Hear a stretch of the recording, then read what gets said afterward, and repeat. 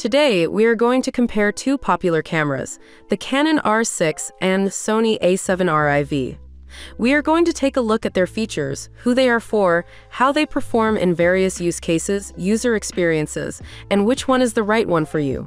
Links to both of the cameras will be listed in the description below. Let's get started. The Canon R6 and the Sony A7R IV are two digital cameras that were officially introduced respectively in the 9th of July 2020 and the 16th of July 2019. Let's take a look at how their specs compare to each other.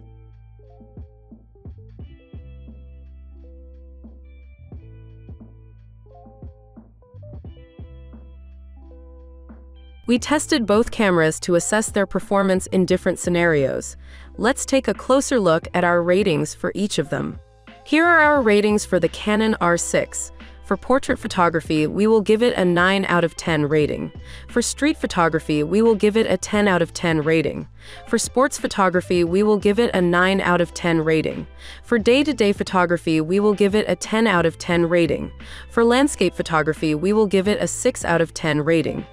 Here are our ratings for the Sony A7R IV. For portrait photography, we will give it a 10 out of 10 rating. For street photography, we will give it a 10 out of 10 rating. For sports photography, we will give it a 9 out of 10 rating. For day-to-day photography, we will give it a 10 out of 10 rating. For landscape photography, we will give it a 9 out of 10 rating. Next, we will take a look at some sample photos from the Canon R6 and the Sony A7R IV. Keep in mind that these photos have editing done to them, so the result from your camera might be different. Let's start with the sample photos. Here are some sample photos from the Canon R6.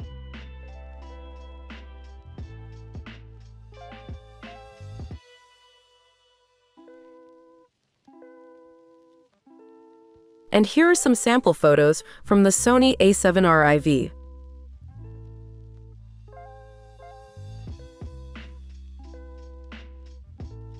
Next, let's take a look at what other users of these cameras have to say about them. Here's what people have to say about the Canon R6. I absolutely love the Canon EOS R6. The image quality is exceptional, the 4K video capabilities are impressive, and the fast performance and dual memory card slots make it a versatile and reliable tool for photography and videography. The only downside might be the premium price, but in my opinion, it's worth every penny for the quality it offers. I highly recommend the EOS R6 for both professionals and enthusiasts. I bought the Canon camera for my friend and he loves it. The camera comes with a lens and a touchscreen. It's easy to use and supports 2 SD cards. It's a bit expensive, but a great product overall. Here's what people have to say about the Sony A7R IV. The camera is amazing, with great ergonomics and weight. However, I had a terrible experience buying from Amazon. They are unresponsive and slow with returns and refunds. I recommend buying from a dedicated camera dealer instead. I have both the A7R IV and the A9E cameras. The A7R IV is not great for low light, but with a prime lens 1.4, it produces great shots. However, with a 2.8 lens, there is noticeable grain. The A9E is better for professional use, offering high ISO and minimal noise, making it perfect for low-light photojournalism and sports.